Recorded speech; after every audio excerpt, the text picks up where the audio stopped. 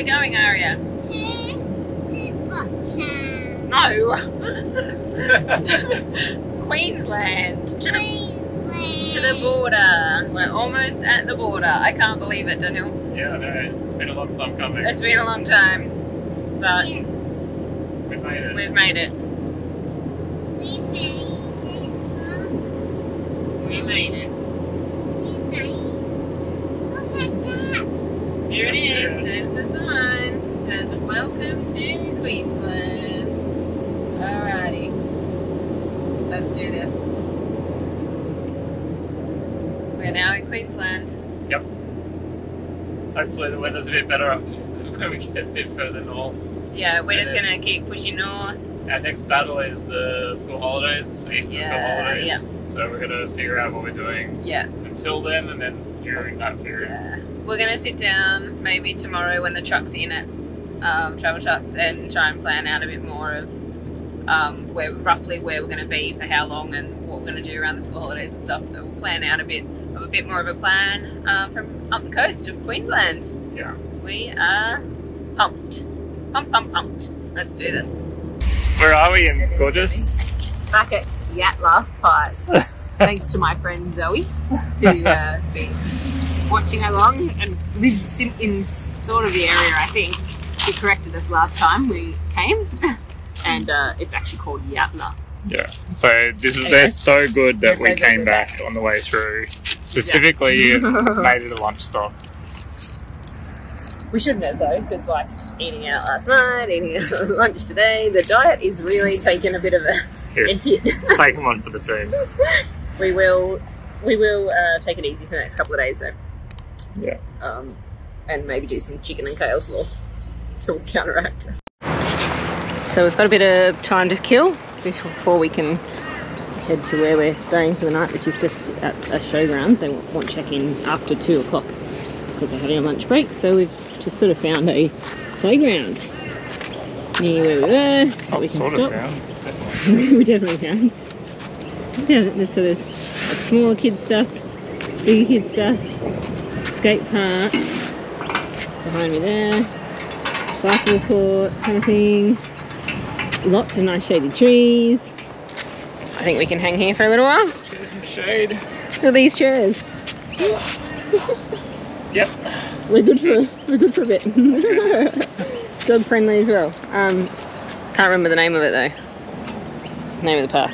We'll put it in. We'll pop it in. I'll pop it in here. Don't mind my hat. Got my hair in a bun today, right on top, so it's a bit wobbly because it was very sunny. Look, I am set. He's gonna fall asleep there. Where's Aria? I can hear her. Is she coming? Hi, slide down. You're on your belly. G'day, g'day. We are at the, what's it called? Lawler Showgrounds? Lawnton? Pine Rivers Showground. Pine Rivers Showgrounds in Brisbane. Lawnton. Hang on, let's see Aria. Show us, Aria. What are you doing? Playing some music. Yeah. On your, what instrument is it? It's a towel. Is it? I thought it was a Ukulele. Is it? Yeah, no, it's next to a towel. Oh, okay. Wow. There you go. Yeah, so Pine Rivers Showgrounds. It's $25 a night, power and water. It's pretty massive and there's plenty of space. Yeah. It's very busy, yeah. I mean, it's in Brisbane, you know, like, yeah, dog friendly, as everywhere that we stay. Yeah, pretty good. I won't bore you with the details, but I mean, it's a showground. They're all pretty similar, aren't they? And I just have to say, it has epic internet. There's a big Telstra tower just over here. I just got 500 megabit down. 500 megabit a second 5G. Crazy. Right, here you have it. Dinner. I'm got an ocean dog. I'm started out. Now look, spiral past is not the Spiral pasta is not the most gourmet of pastas. Just use whatever you got in the cupboard. Hey, we're caravanning, like, it's not about restaurant meals when you're cooking the caravan. It's about delicious, quick and easy to clean up. And tasty, and ones that everyone like. What do you reckon? Did we do alright? What do you reckon, Aria? You did good. Is it tasty? It's not tasty. You're so evil. Every time.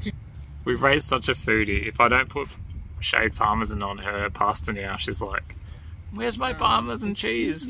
Excuse me. Did I put parmesan cheese on for you, Aria? No. That's ham. That's cheese. Just cheese. Pretty sure it's parmesan. We also don't often have like pre-made like meatballs and stuff, so it's always good to have a couple of those in the cupboard, in the fridge or freezer for those nights where it's just like got to be quick and easy. Hey, sorry about the shade in the background.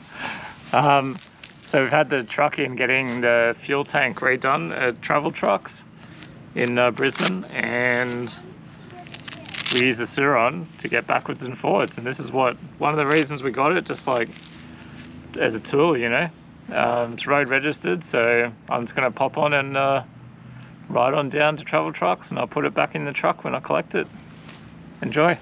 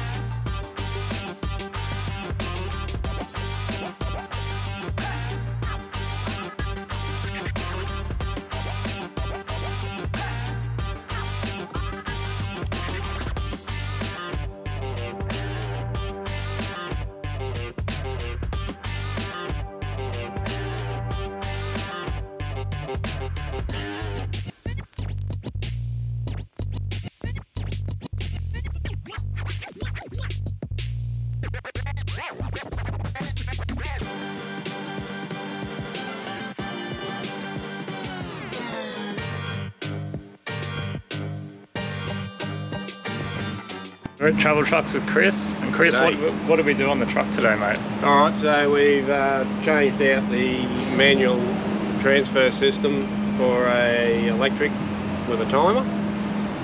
The diesel fuel? Diesel transfer, so basically hit a button in the dash, transfer your fuel through from your auxiliary, it'll time out after 30 minutes, turn off. So just a lot easier than getting out and pump by hand. Same as my old G-Wagon in the Air Force. Yeah, it is. Yeah. Cool. And it's got a return system that the factory tank overfills, just returns back to your auxiliary. So awesome. You pick up out of your auxiliary. Yep. Comes down around up through a filter. You'll actually see that pumping when the pump's running. Through the pump into the factory tank. Yep. And then your return line coming back through a check valve, right? That just stops the migration of fuel from here into your auxiliary. Yep. Downhill runs, things like that. So it just sort of holds it and returns back if you fill the factory. Cool. Travel Trucks have done all the work on this truck since we bought it, and they've done a really, really good job. So if you need anything, definitely hit these guys up. And if you're looking at buying an Iveco, we had a pre-purchase inspection done by these guys, which was good, eye-opening. Yep. And we're here to help. Yeah. Going. How's it going? Good, mate. Yourself? Good. Wes, can you tell us a bit about the Iveco and what it does, what it's capable of? Yeah. Oh, look. For people who know Travel Trucks, like, we live and breathe these things, and the reason I got into the Iveco was I really believed in the product. Yeah. Yes, look, they've got problems like every other vehicle, But as a four-wheel drive, the capability is just second to none. And for the size as well, so like most people don't realise, but it's actually like the same length and width as the 79 series. Yeah, correct. So we fit in normal car parks with ours. Yeah. Yeah. But and even the length, like, yeah, as soon as you go up to an Isuzu or a Hino or a Fuso, you know, you're talking much longer, you know. You are. And I also find having the gearbox up in the dash, because it feels natural, and the 6-speed gearbox in the dash it doesn't feel trucky. Yeah. But obviously you're in a much bigger vehicle. Yeah. But exactly what you're saying, you fit in your lane properly, your general driving's a lot easier. But yeah, no, a lot of positives to them. Yeah, and a lot of negatives, but that's what I was saying. They're known negatives. Usually they're known downsides, and these guys work really hard to fix those known downsides. Yeah, for the first vehicles we got in the country going back to 2013, we really did work hard. Our background was designing vehicles, pulling vehicles apart, a little bit of OEM exposure. Yeah. So we weren't strange to when we first got these trucks, and then nothing has really evolved except for the product line and actually making those fixes for the vehicle. Yeah. Even now with the newer models coming through, we're always looking at what are the downfalls and what are the fixes for those problems. Yeah. What are the things that need to be fixed for our country, our conditions, like long range touring, which is what most people are buying these for. That's right. And they are particular vehicles set up depending on what you're doing. Like your caravanning, we got our Scrubmaster motorhomes, we got general utes, so every vehicle's got its own little way of getting set up. Yeah, and I can thoroughly personally vouch that all the work that these guys do and everything they touch is professional and really well done. Thank you very much. So like all the wiring and everything is just top notch. So that's why we come back. We to do them. try hard. We do. Yeah. We're not going to get it right 100% of the time, but we'll put 110% effort in. Yeah, and we have totally found it. And when they say they're going to do something, they do it, and they do it in a timely fashion as well. It's called that good old service, mate. It doesn't exist that much. It has slipped a little bit over the years, but we're trying to revamp it, bring it back. Well, when you get popular and busy, that's what kind of happens. You have to. There's one thing I kept also with the business is trying to keep it at that personal level. Yeah. You know, I own the business. People can talk to me. It's no problems. Whereas I think once you get those businesses of a higher level, then you lose that contact. Absolutely. Yeah. But at some point, you're gonna have to step back, right? In the future. Well, I'd like to travel. I want to get going in one as well. Well, Chris is pretty good. Chris is the manager. He's pretty awesome as well. Like, he's good to deal with. So. Look, Chris is. He may as well own the business. The people who actually have dealt with Chris. Yeah. He takes it on. He's passionate about it. Well, he's building his own Scrubmaster now, so that he can get on the road. Yeah. And it's going to be a sad day when he walks out that door because... what are you going to do? You need to travel before he finishes his truck. Well, we've come to an agreement, put it that way. One to one. Cole's had a ride on the Suron before as well. What do you think of that, mate? Oh, mate. I'm saving my pennies. I can see one of them on the back of my truck, no problems at all. I need commission. Yeah, that's right. Vanessa, if you're watching this, I need commission, mate. The funny thing is I've already reached out to Vanessa, had a yarn to her, looked at some forecasting, and because in this particular vehicle to have that little option to just zip off is magic. Yeah. Well, there's a guy at the caravan park we're staying at the moment. He's got a scooter on the back of his motorhome. Oh yeah. A Vita motorhome or whatever. Yeah. And it's 130 kilos. His scooter weighs. Yeah. 125cc scooter. Ours, the Suron weighs 50. Yeah, it's nothing. Yeah. I think also from a safety perspective, you know, a little bit of being able to go and do something. Yeah. That's just great, especially remote travellers. Yeah. We just uploaded a video. The perfect travel companion. Oh, good. It's coming. Yeah, anyway, all right. Thank you very much, guys. Thanks very much. Thank you for the discussion, mate. Cheers. And travel trucks, if you want to buy an Iveco Daily 4x4, or you have any questions about them, or you want a pre-purchase inspection done, which is what I had, so come and see these guys. They're in Brisbane. Unfortunately, that's the only place they are. They're not Australia-wide, but you can't have everything. So, yeah, if you need anything, give these guys a call. Cole and Chris. Thank you. Thank you. What is this, Amanda? This is a little fenced off-lead dog area.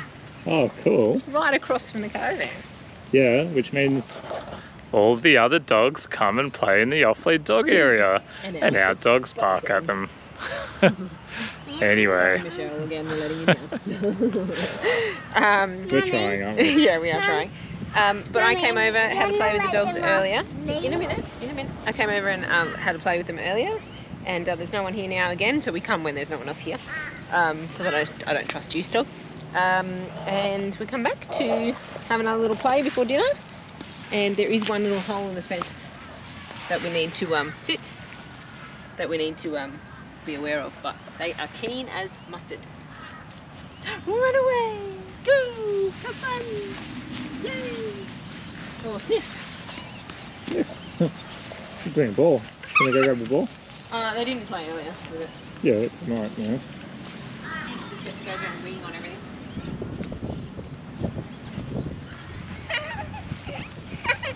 Disney. This must be something. Don't, Aria. I know, she did that earlier. Aria.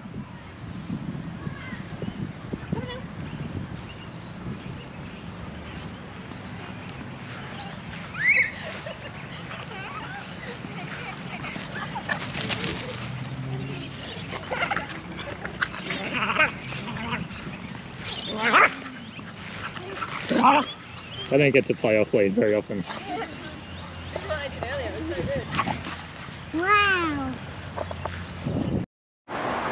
Another day in sunny Brisbane. And it's an Aria and Mummy day. Well, we had to put the truck in at Iveco again.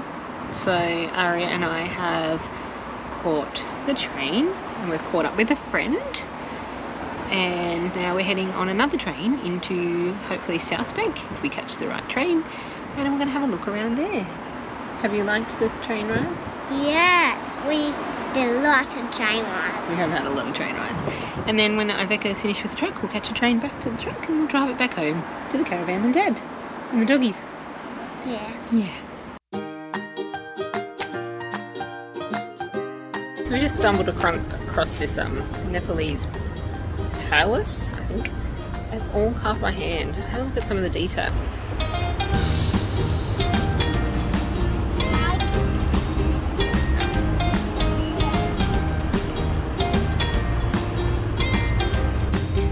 Crazy.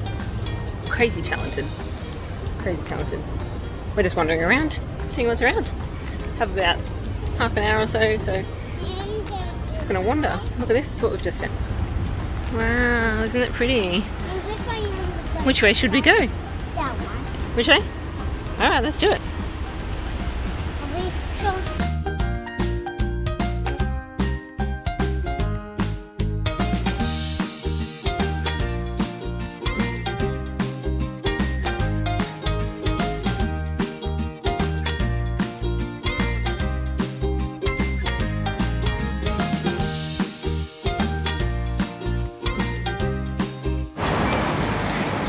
They say Southbank's great for kids.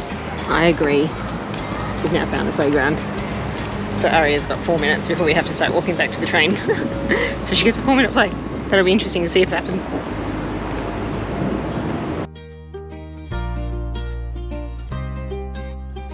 Found another little amazing little thing. So just further down along the walk, after the Brisbane sign, the eye, playground, awesome garden, forest thing. There's a little pool and beach.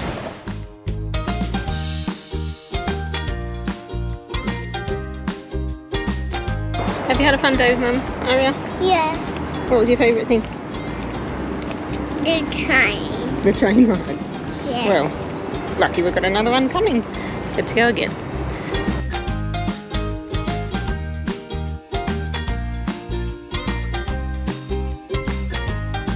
Southbank, definitely an area of Brisbane I recommend coming to, especially when the caravan park's so cheap. Jump on a train, there's a train station right nearby the caravan park, well, the showgrounds, and the caravan park, sorry, the train station is just near here as well, and you can walk along and there's something for everyone. There's heaps of restaurants and bars and cafes and stuff. There's lots of things to see and do and look at and history, and yeah, it's definitely somewhere. I know Brisbane it's not caravan friendly, but it's definitely, I reckon, something that you could do for a day and make a day of it for sure. Nice job. So we've really been pumping the Instant Pot here in Brisbane. Mostly because they're trouble-free meals and they're nice, and the butcher's good. 3 nights in a row or something, isn't it? It is. Yeah, I think 3 nights in a row. So rare for us to do it like that. Yeah. But we're also going, Come on, dude, Alpha. fingers crossed, to Stradbroke Island tomorrow, which means we won't be taking the Instant Pot, so we're getting And we that out. haven't planned any of it. And we haven't planned a thing. Alpha's But that's what it's about. No plan, remember? Mom. Yeah, anyway, we've been hammering the Instant Pot, and the butcher down the road is awesome, so I had a nice little leg of lamb, and so tonight, garlic and rosemary leg of lamb in the Instant Pot. Chuck some bacon in there. No, it doesn't need bacon in there. I like It bacon. doesn't, oh, I'll show you in a minute, but basically, like, there's an epic gravy in there, it's so good. And so I just lamb in, garlic, rosemary, salt and pepper, a little bit of water, cook it with the veggies, simmer the sauce down to a gravy. Good as gold. Feed me.